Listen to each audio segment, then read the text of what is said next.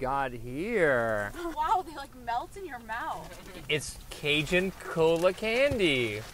Lafayette. Did I just say that like a weirdo? No, you said it just right.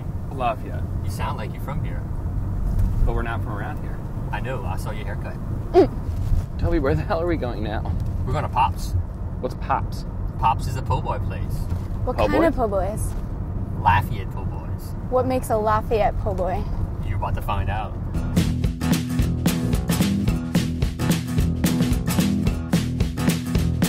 So, Colin, are you from here? From here, born and raised.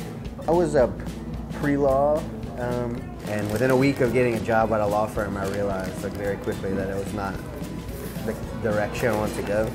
And so pretty quickly, I switched gears, told my folks that I was going to go to culinary school, and they thought I lost my mind.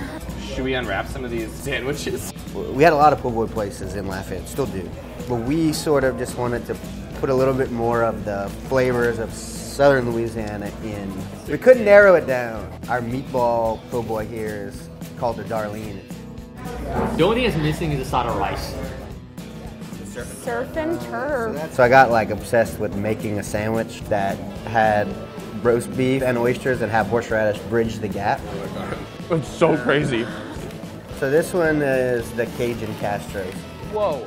You have this like mass of juicy meat. It's out of this world. Okay, so you told us we were going to save this one for last. What's going on here? There's something about like Cajun phonetics. If something's hot, it's hot. If it's really hot, it's hot, hot. So it's a cayenne-based sauce, cayenne, brown sugar, some garlic, and some other stuff. And then it's mixed in with hog lard. I'm scared, but I'm also incredibly excited. It's really hot, and the only thing that kind of fixes the heat is another bite. Well, yeah, that's the sampling. Thank you so much for... Yeah, our pleasure. Glad you're This is a treat. Incredible. It's like a po' boy graveyard. May they rest in peace. It's time for dessert. We're gonna see Charles Poirier, who's responsible for Poirier's small batch cane syrup.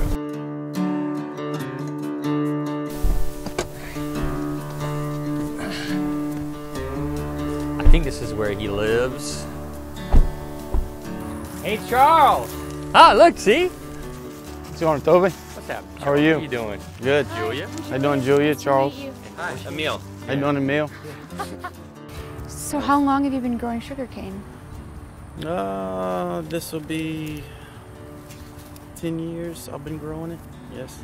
Started with, 3 50-foot rows, and I was gonna stop, and I was just gonna do like a 10 or 15-foot row just to make a gallon for us. A gentleman by the name of Jim Gosson calls me one day and said, I'll buy everything you make next year, and little did I know he was handing it out to chefs. And yeah, I think you lose some of the shine when you try and get too big. Yeah. You know, I can probably make grow some more, but I might shy away from that a bit. Is there any of it that we can taste? Sure. Whoa. That is crazy. It's just so much more complex than like the super refined sugars that we're all consuming all day. Well, thank you so much for showing us all of this. This is like You're welcome. Thank really y'all for coming. incredible. Oh, it's our pleasure. Appreciate that. So nice and calm here.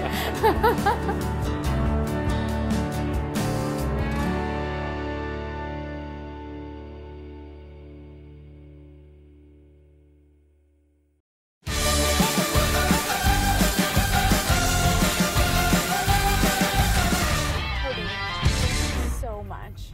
This was an epic adventure. Really? Well, Yeah. Did you not think so? Yeah, I did. I just didn't know. Did you not have a good time? Yeah, I mean, it's okay. Toby! I'm sorry. Yeah, it was a blast. I had a great time.